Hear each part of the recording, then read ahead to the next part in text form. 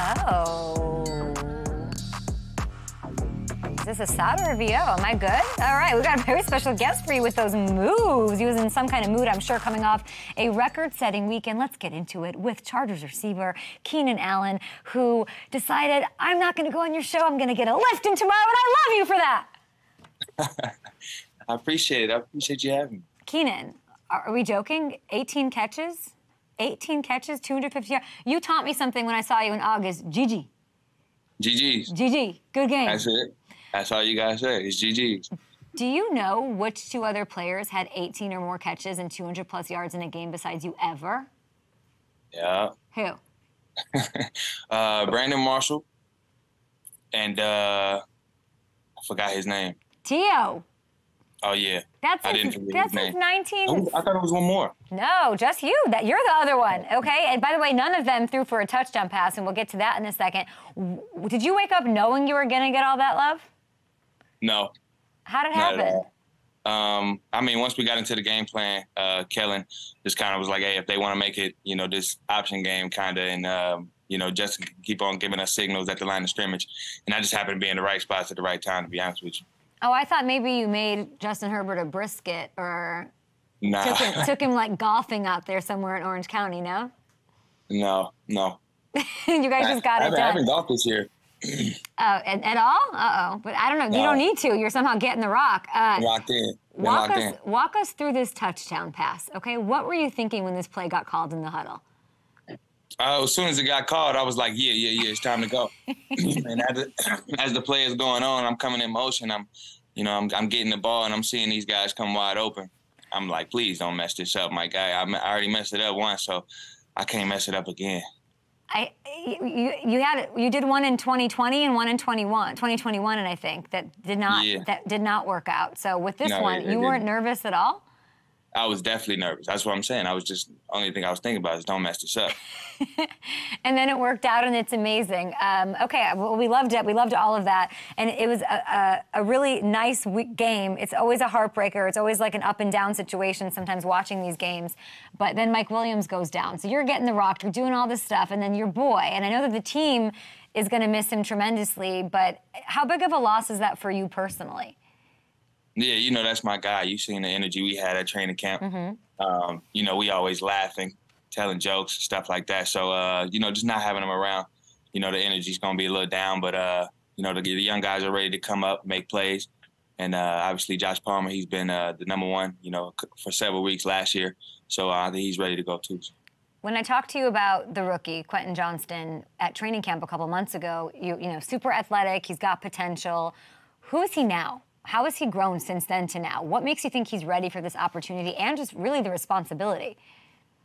Yeah, I think just as a human being, when your back's up against the wall and it's time to go, and obviously we just lost Mike Williams, so, he's at a point to where, it's one of those things where you got to come in and, it's time to make some noise.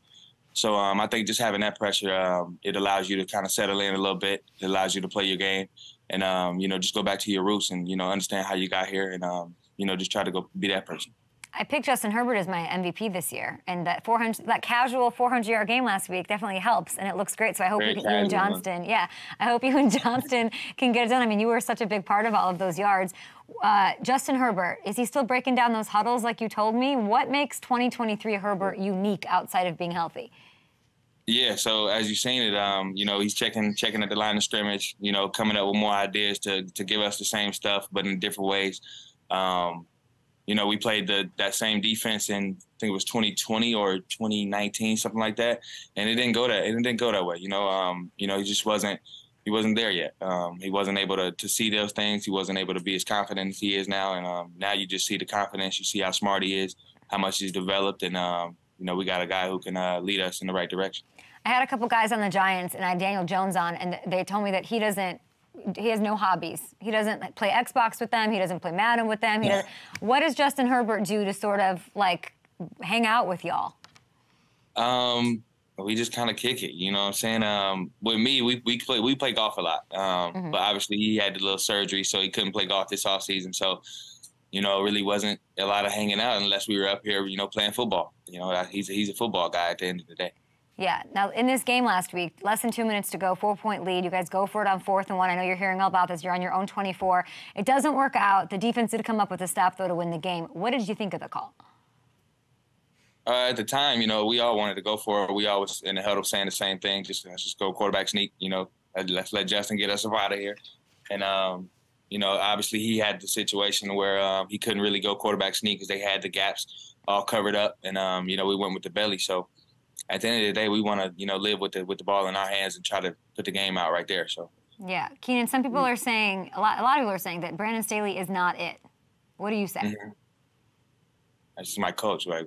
this is somebody that leads us every day. So you know, we have all the confidence in the world in him. You know, everything that he tells us, you know, that's what we rocking with. So I love that. Now, AFC West Division Rivalry Week, we love it. You versus Marcus Peters, which I love too. I'm sure you've thought about this matchup a little bit. What makes facing him fun for you? He's a dog. He's a guy who loves to play football. He's gonna talk junk. We're gonna go at it, you know, 4 quarters, and it's gonna be fun.